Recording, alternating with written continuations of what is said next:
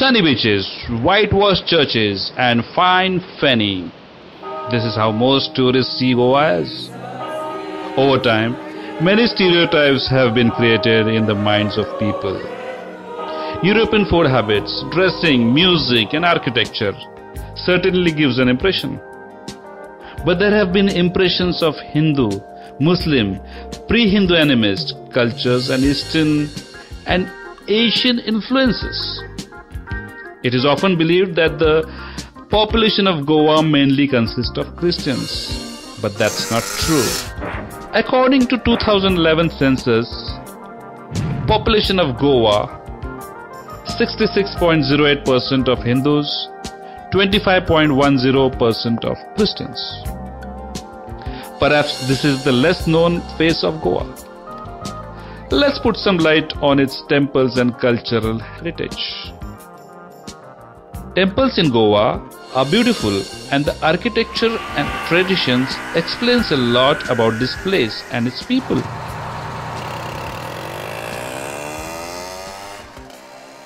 Mangesh Mangeshi. Location Prior, Fonda Taluka. The original temple of Mangesh was located in the village of Korthalin, Kushasthali. The origin deity lie in the antiquity.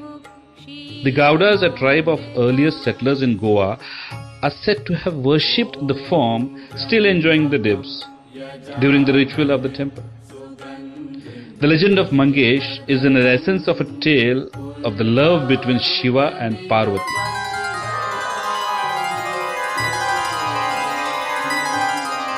Shantadurga. It is believed, according to a famous mythological story, once there was a heated fight between Shankar and Vishnu Bhagwan, which lasted to almost 2 years.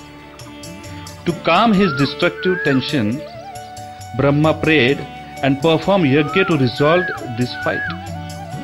Because of his prayers, Goddess Jagdamba took a form of Shantadurga. She is known as Goddess of Peace and Harmony.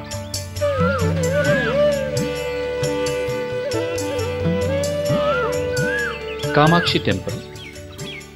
Gomantak has been known as the land of God and goddesses. The temple of Kamakshi in Goa is located amidst hills in the village of Shiroda and was built in the late 16th century. The image of Kamakshi, which is actually worshipped at Shiroda, is that of Mahishasur Mardini. Hence, it is Mahishasur Mardini who is worshipped as Kamakshi at Shiroda, and is called as Kamakshi for her enormous eyes. Some scholars trace the origin of Kamakshi of Goa to Kamarupa. Sahyadri Khanda states that she came from Rai, from Kaur, located in Coimbatore district.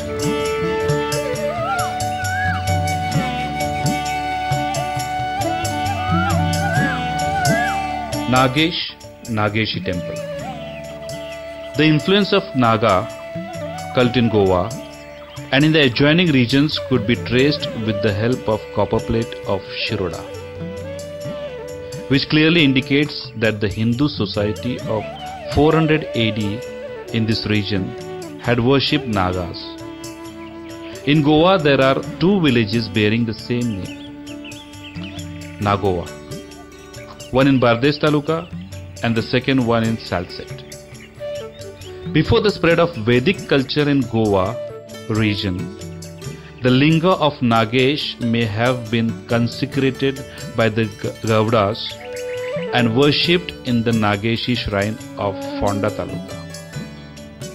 There are 2 well-known shrines of Nagesh in Fonda Taluka, namely Prior and Bandivade.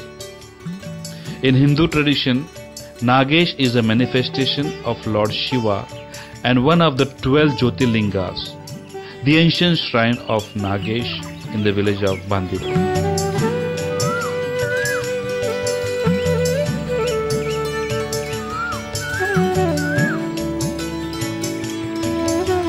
Ramnath Temple. The name Lord Ramnath comes from the place Rameshwar. It is said that Lord Ram, after slaying Ravana in the battlefield, with remorse at the killing, in order to seek redemption for his act, he installed a Shivalinga, symbol of Lord Shiva, on the shores and hence came to known as Rameshwar or Ramnath. This temple is located about 22 kilometers from Panaji.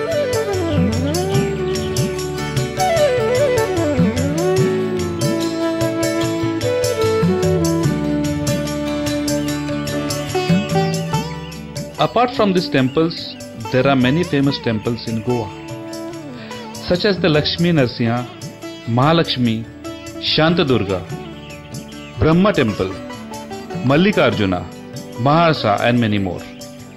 Goa has a special role in the practice of Hinduism. It was the Aryans who first brought Hinduism. The Hindu in Portuguese Goa, however, remained insulated from what was happening to their core religion in other parts of India. The temples in Goa reflects architectural heritage. Structures created after evacuation during the Muslim and Portuguese regime still reveal some rich features. The temples of Goa are like most of the Hindu temples in India, based around a deity which is worshipped. The architecture of Goan temples is certainly different from other temples.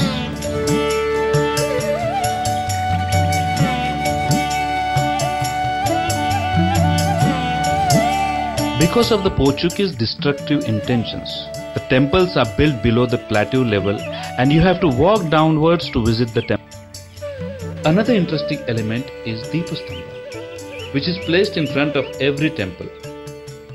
Deepastamba is very beautiful when lit. Almost every temple in Goa has this feature. People also worship this. The basic structure mainly consists of mud and wood and not cement, which makes the wall strong and huge. They were built as to protect from the enemies. The structure of temples is such that if you stand near the Deepastamba, you can see the main Garbha.